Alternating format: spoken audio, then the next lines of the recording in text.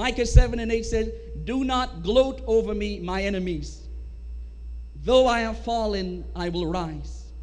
Though I sit in darkness, the Lord will be my light. So today I want to talk to you about when we fall. Many times when we go through life, it is often easy to celebrate God when things are going well in our lives. Everything that we prayed for, we receive. The job that we asked God for, we finally got it. The children are doing well.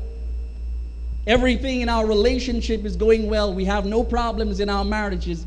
It's easy to celebrate God, but what happens when we fall? When we go through defeat, when we go through sickness, pain, and suffering in our lives, when we fall into temptation, when we fall into our pains and our suffering, our past wrongs, how do we restore ourselves? How do we come back to a place where God can use us for His honor and for His glory? A lot of people believe that when I make a mistake, when I do wrong, that God is finished with me. You see, that's the biggest lie from the enemy. We all will make mistakes. We all will fail. As Christians, that is the one thing that I'm certain of, that we will fail, we will make mistakes as believers, as human beings. People in the world, they fail. The only difference is that people in the world, when they fail, people aren't criticizing them. But when people in the church fail, our very own is there to criticize us. Our very own is there ready to pull us down. Imagine the world is more loving and kind to its own than our own people. A lot of people don't take time out to be in God's house. On Sundays, when they find everything else to do except to serve God faithfully.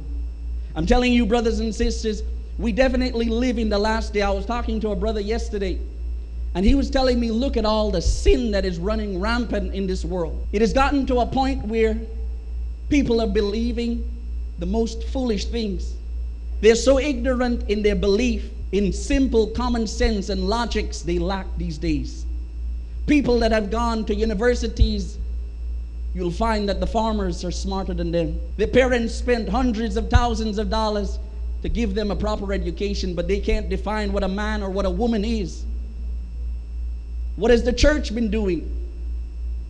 We have chosen, when people do wrong, when people sin, we choose to say, you know what, it's probably, that's what they identify as.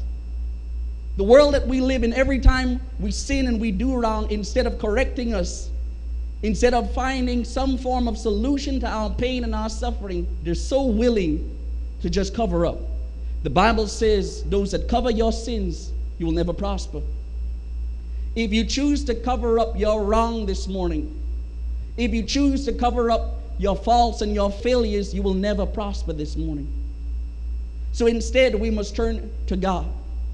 We must turn to the guidance of the Lord Jesus to bring us out of every pain, out of every suffering. How can we have the guidance of God? A lot of people, they will call you all week and talk about God. A lot of people, they pray and they talk, but their actions, come on. How can God bless people that only talk? You see, nowhere in the scriptures you will find anybody being blessed by God that only talked about something. When God gave Jonah a word to give to the people, he decided to run. You see, when God gives you a word, you got to do something with it. If God has given to you a word that you will be talented and you will be gifted, you will be a man of God, a woman of God, somebody that will be successful in business. Think about this. Receiving dreams and vision of doing well in business, but refusing to do anything at all. To sit there and idle all your days. To constantly waste your time with people that have no vision. You see, I'm very careful of the type of people that I connect myself with. If I connect myself with people that don't have vision, you see, the thing about vision is that you've got to learn to walk alone. You've got to learn to be by yourself. The problem with this world that we live in, everybody want to buddy up. Everybody want to be together. If they're dancing on one foot, they want you to dance on one foot. It has come to a point now where the world and the church, you can't even tell the difference. The same things that the world does, the church does. I was talking to a brother and he said, Joel, I've been praying and trusting God for a godly young lady. So I said, brother, continue to pray, continue to seek after God's face. Soon enough, He found somebody in his church and he started talking to her. After a couple of months, I decided to ask him, so how is it going? He says, you know what, Joel? She isn't the one for me. I said, why is that? He said, you know what? She isn't what I had in mind. I said, brother, I understand exactly what you're saying. They don't walk around like if they need attention. They live according to scripture, and understood exactly what this brother was telling me, because I too used to think like that. You can't be hypocrites, come on. I used to think like that as a young man. But then if you talk to older folks, they will tell you that beautiful curves will soon become like Guyana speed bumps. So don't worry with that. Let your focus not be on the curves and the edges, the looks and appearance, because it all fades. This goes for both men and women. You see, sometimes God bless you with a godly person, and when you look at it, it's not to your liking. Because the things of God is much different from the things of the world. The problem why the church has become the same as the world is because they have the same mindset. They think the same way. They look at the same things. So when God sends you somebody that is fully clothed, somebody that is gifted, somebody that is smart, somebody that is talented, oh, I don't want that. I used to be like that. Let me tell you, you can date the cutest girl, all these Instagram girls, but soon enough I learned that all they have to offer is their looks and their appearance and the way that they dress. But as you put away childish things, like Paul said, Paul says, when I was a child, I did childish things. But now that I'm a man, I must put away childish things. A lot of grown men haven't put away their childish things as yet. When we see sin and we see the wrong things in our lives, do we choose to cover them up? We all have heard the expression of hitting rock bottom, or being between a rock and a hard place. Some of us are currently there. Some of us have gone through that process. You see, but rock bottom teaches you an important lesson this morning. You see, when you hit rock bottom, it causes you to reconsider all the choices and decisions that you've made. It really causes you to sit back and think. The reason why the church has been beaten up so much is because they don't learn their lesson. Rock bottom teaches you that you must build on a firm foundation. When you hit rock bottom, don't cry about it, brother. When you hit rock bottom, don't start worrying, but use that solid foundation to build up on it. Come on. You see, the reason why we fall time after time is because we have placed things into our lives that God don't want. God will not build on something that is not firm. God will not build on your words. God will not build on your thoughts and the things that you feel. He will only build upon His word. God does not trust in any man or any woman. He trusts in Himself. So we as Christians must develop the attitude and the mindset of Christ. So this means I'm not going to trust in any person. I'm not going to trust in any man or any woman. No matter how great they are, I am going to choose to trust in Jesus Christ.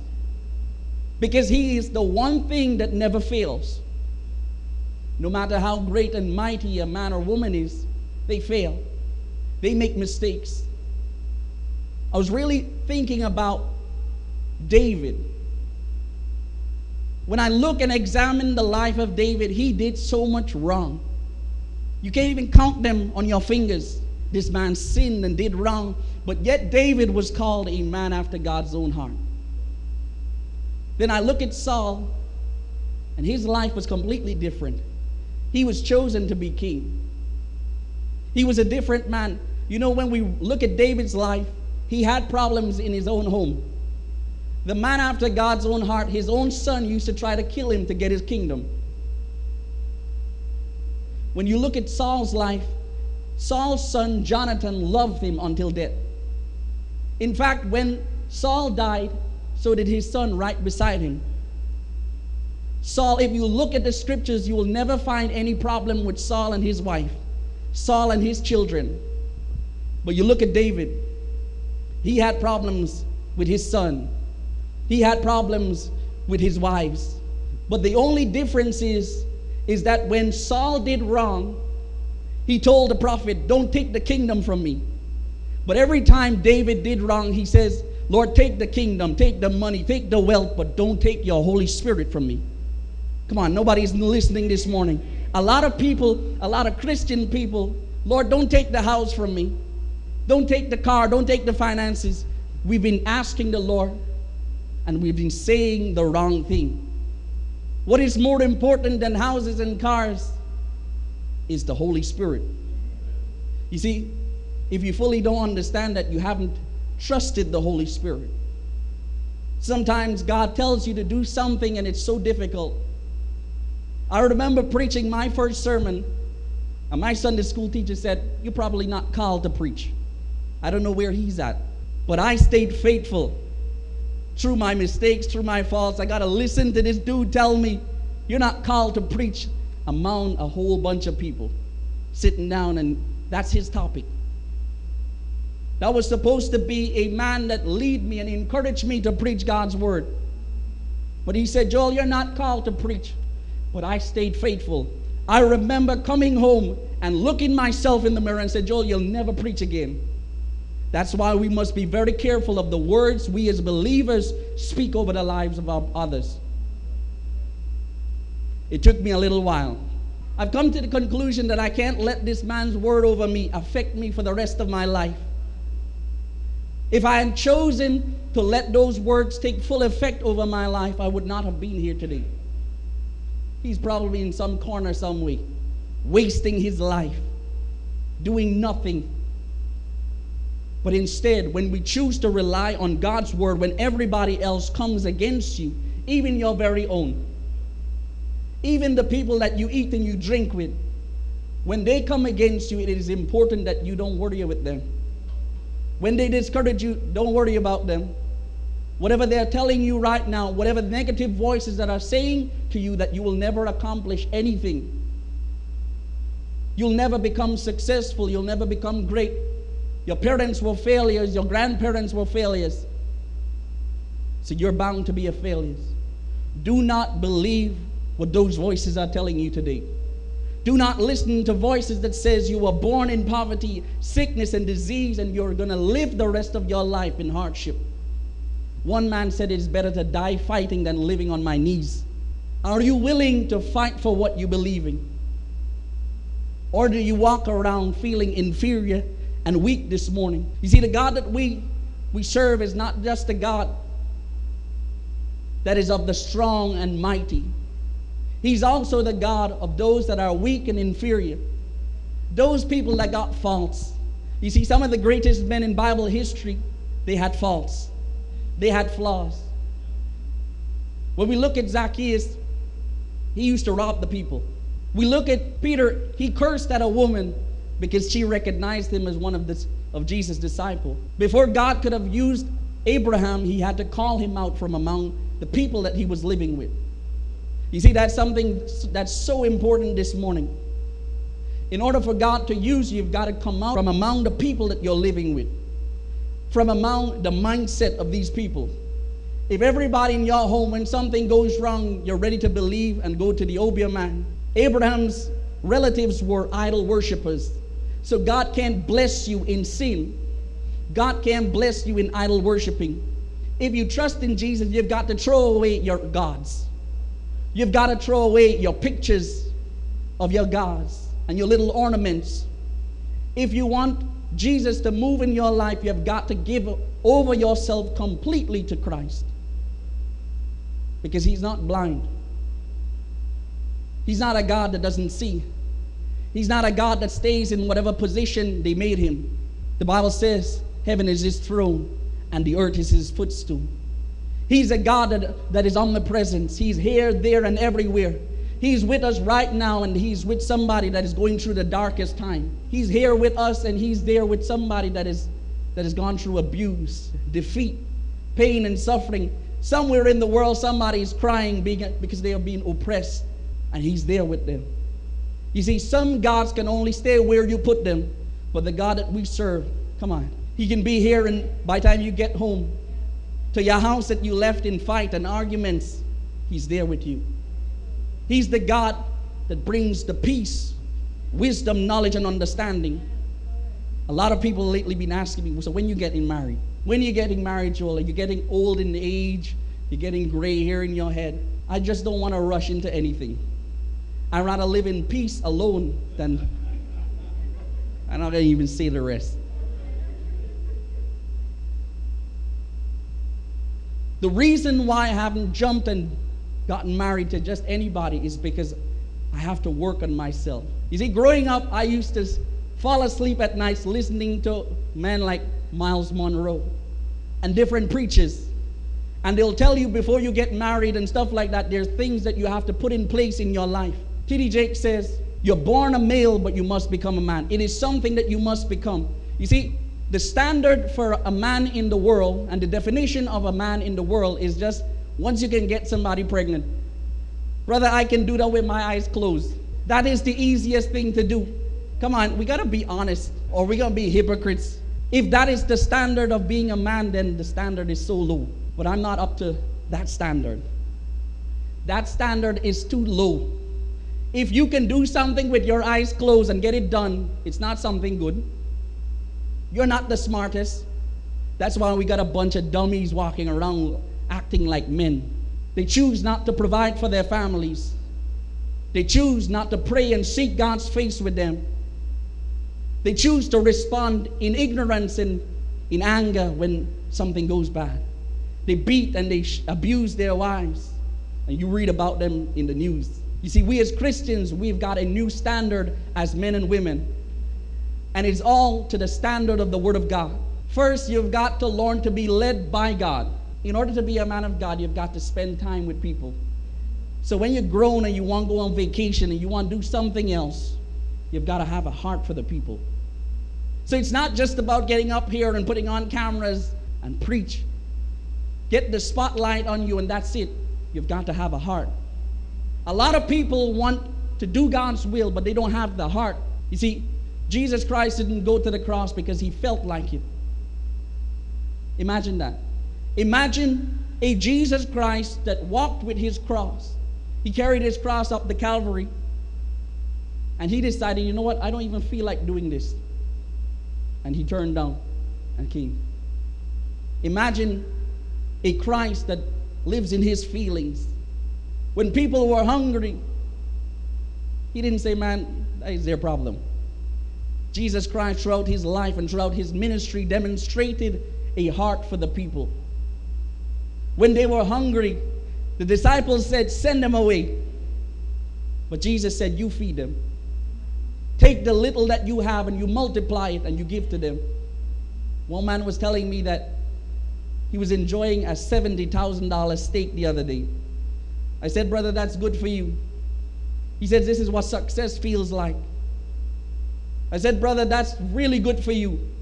But never in my life, no matter how rich I become, will ever eat a $70,000 steak.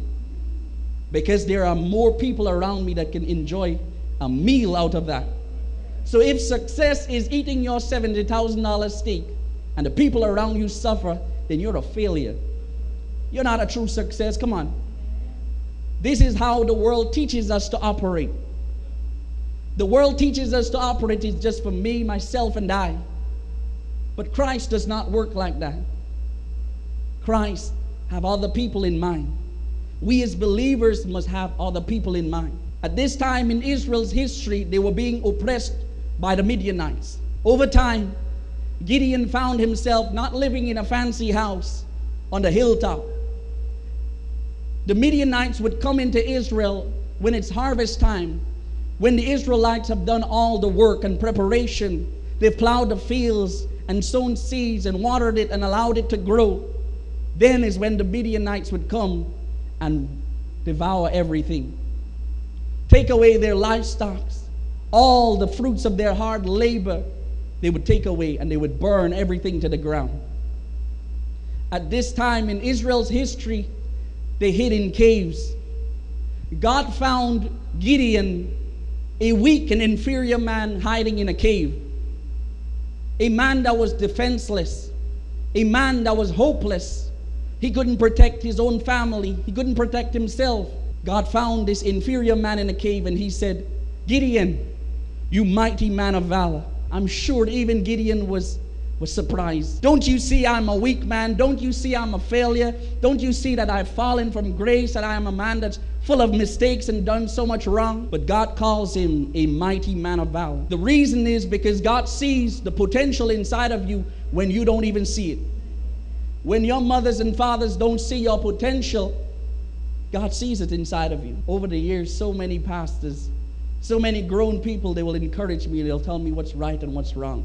And I can choose to be arrogant. I can choose to be so foolish and not listen to older people. But I've learned that they've walked this very road that I've gone down. Pain gives you a memory of what not to do. This world has a way of finding a position. If you don't want to take up your place in this life, the world will assign a place for you. So if you don't push yourself to be a godly man, a man that is talented and gifted, a businessman, a doctor, a teacher, a lawyer, whatever it is, if you don't push yourself to be it, the world will assign a position and a job title for you. And here's the thing, the world always looks out for themselves. They're not going to give you any proper position. They're going to put you to pick up the garbage. They're going to put you to be the vagrant and drunkards. We as grown folks, do we correct our own ways? Do we choose to cover up our sins, cover up our wrongdoing, our temptations and our addictions? Do we cover them up? Or do we choose to ask God to intervene in our life? Do we really ask God to come and to reason with us? You see, God can have a conversation with you. He has it through His Word. And when you've grown spiritually, you've given the ability to speak with God. He gives you dreams and vision to encourage you, to uplift you. But do you spend time with the Lord Jesus today? But God is forever faithful. When we fall into hardship, when we fall into sickness, pain, and suffering, when we fall into temptations and our wrongdoing, God will not help us until we make a move. Come on, if you can just grab the very thing that pull you down and lift yourself back up, only then God can move in your life. Only then God can touch you and heal you and restore you. A lot of people are delivered from their wrongs, delivered from their sins. One person told me, Joel, it's like every time I sin, my sin is becoming bigger. The sin is growing on me. And I said, that's absolutely right. Because I know people that started out with a little white light, and now they tell lies that even the blind can see. Sin causes you to want all the wrong things in your life. Now, if you're wondering what sin is anything that lives outside of the will of God. Sin is everything that is not found in His Word. Things that you feel, things that you're being told, voices that you're listening to that do not align with the Word of God. So if a voice tells you that you're going to be a failure and you'll never amount to anything in your life, that's not found in His Word. So I know to rule that out of my life because it's not God's Word. It will be foolish to accept all the terrible things that people say and that the enemy says about us. Choose to listen to God's voice. You see, we all will fall as Christians, and as human beings, we will fall. That is one thing I'm so certain of. But what's important is that we get back up. A true failure is somebody that refuses to get back up. Are you right now in a place where you refuse to get back up? Out of poverty, out of financial situation, out of sickness and pain and problems in your marriage, in your home, in your addiction, do you refuse to get back up this morning? If you remain there, you're bound to become a failure. But if you choose to hold on to somebody, the Bible says He is a friend that sticketh closer than a brother. Come on. He's not just the God of those that are strong and mighty. He's a God of those that fail and make mistakes this morning. He's a God of the broken and the hurting. No matter what you are and where you're at in this life right now, God has the power to shape your life, to bring you back to your feet this morning.